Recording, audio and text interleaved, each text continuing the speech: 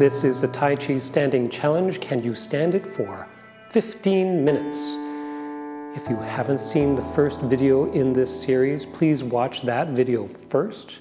It gives you all the guidelines you need to get the most out of the standing practice. For those who have been doing the standing practice, today we will do 15 minutes of standing. I'll get the timer started.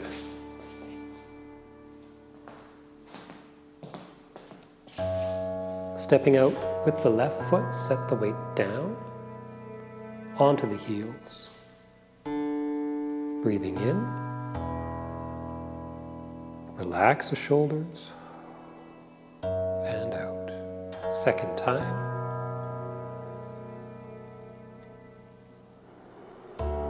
Settle the palms. Lengthen the spine. Breathing out. Bringing the hands up, shoulder height. Extending the fingers, lifting the thumbs, set the shoulders down. Press the toes against the ground. Lift the torso, keeping the breath even, relaxed, and full.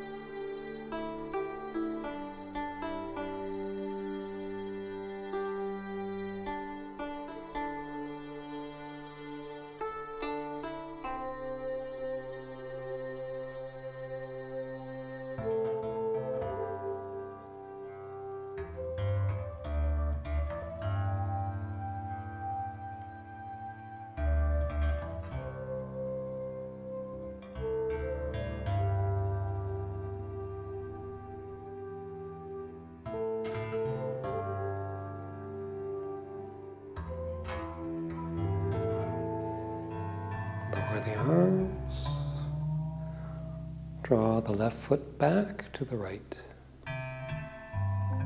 And close. Very good. 15 minutes of standing practice.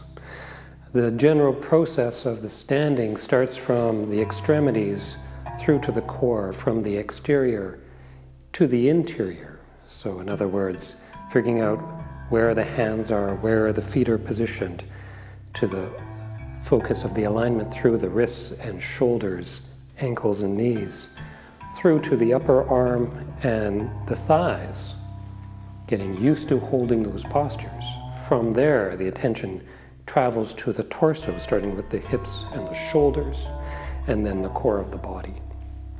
I was mentioning last time about how to have a relaxed and open chest, which draws the torso into alignment. Same thing for the low back, finding the structure that allows the low back to relax. And then from there, lengthening the spine. So that includes the alignment through the neck and the top of the head. Right? That allows the alignment of the body to lift upwards. And then coming through the front of the body, still focusing just on alignment, we have to relax the chest, which I mentioned last time, and then the abdomen or the diaphragm. Right? Empty the chest, allow the chi to settle to the lower abdomen. If we have the structure of the hips and legs correct, traditionally they talk about it forming an arch. Right? Rounding the crotch is the phrase, to form an arch. And so this creates a support around the pelvic floor, and that's on which the lower abdomen, the dantian, can rest. Right? And so from there, all of this alignment and structure needs to refine itself. So I guarantee you that there's more attention as you become more able to focus on these subtle details, more on the interior. There'll be more things, subtle things to adjust and correct.